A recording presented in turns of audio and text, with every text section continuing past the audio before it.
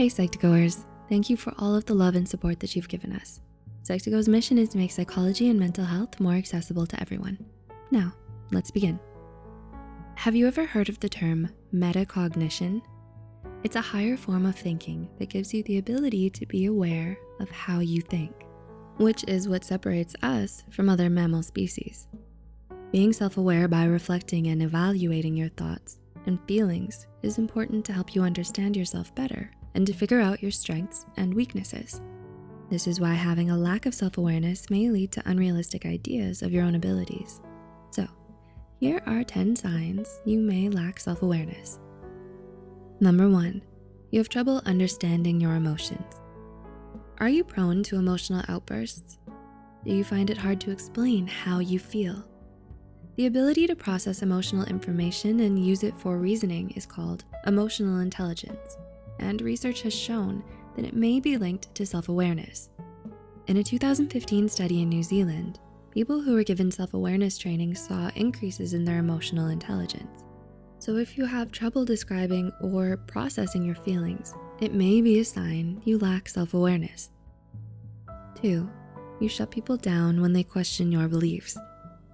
Have you cut someone off because they could argue against you? Many people agree to disagree on topics like politics and religion, but refusing to hear someone out may be a sign you lack self-awareness.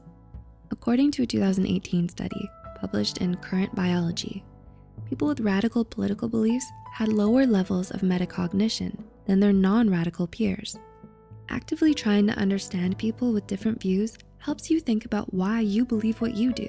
So, avoiding these conversations to critically reflect on your beliefs may mean that you lack self-awareness. Number 3, you make excuses for your failures. Do you praise yourself when things go well, but blame others when things go wrong? This is called self-serving bias, which is the habit to credit good things to yourself and blame others for the bad things. People who lack self-awareness struggle to think critically about their strengths and weaknesses and may find it difficult to tell the difference between their mistakes and things that are out of their control. Number 4, you find it difficult to empathize with others. Is it hard for you to relate to other people? A 2018 study published in the Mindfulness Journal found a connection between higher levels of self-awareness and empathy. Since empathy comes from using your own emotions and experiences to understand others, it may be harder for those who lack the self-awareness to empathize. The study also linked mindfulness practices like observation and non-judging exercises to increased self-awareness and empathy. So, it might be possible to increase your self-awareness through mindfulness exercises. Number 5, you can't explain the reasons for your actions. Do you have trouble explaining your actions? Part of self-awareness is being able to analyze yourself from an outside perspective. Those with lower self-awareness are less likely to think about the reasons behind their actions and feelings compared to those who are more self-aware. If you don't have high levels of self-awareness, it may also be harder for you to find personal meaning in your actions. Number 6, you suppress your emotions. Do you sometimes feel the need to suppress or hide your emotions? If you lack self-awareness, you may suppress your emotions without ever taking the time to feel and process them. Bottling up your emotions has been linked to serious negative psychological and even physical consequences. It may manifest in increased emotional intensity, stress, or symptoms of depression. Awareness is the first step to finding a healthy outlet for these emotions. 7, it's hard for you to make realistic goals. Are you honest with yourself about what you need to work on to accomplish your goals? A study in the European Journal of Personality explored the relationships between self-awareness and the ability to identify obstacles that would prevent you from reaching your goals. People with high self-awareness were able to list more obstacles than those with low self-awareness. Those lacking in self-awareness might not have been able to identify as many obstacles because they overlooked their personal weaknesses. Number 8, you lack a sense of identity. A key part of self-awareness is knowing who you are.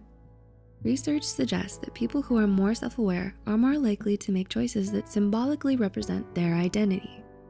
Whether it's what they wear or what they post on social media, They actively work to present an image to others that is consistent with their internal identity. This is why a lack of self-awareness may be linked to feelings of uncertainty over your identity. Number 9, you have trouble keeping yourself on task. You keep getting off task due to distracted thoughts. Studies have shown that your mind wanders from your current task much more frequently than you realize. People with high levels of self-awareness are better able to recognize when their minds are wandering and refocus their thoughts on the task at hand. Of course, mental disorders like ADHD can also make it difficult to concentrate, so it's important to consider the other factors as well. Number 10, you struggle with time management and self-control. You have trouble managing your time and making healthy long-term decisions. People with lower levels of self-awareness are more likely to make decisions that help them in the short term, which can lead to procrastination and poor decision-making skills. On the other hand, people with greater self-awareness often recognize their tendency to procrastinate and take action to prevent it. If you lack self-awareness, you may blame external factors for preventing you from getting things done instead of acknowledging your poor time management skills. Do you relate to any of these signs? If so, what do you plan to do next? Let us know in the comments below. If you found this video helpful, be sure to like and share this video with those who might benefit from it. Subscribe to Psych2Go for more content. The references and studies used are added in the description below. Thanks for watching, and we'll see you in the next video.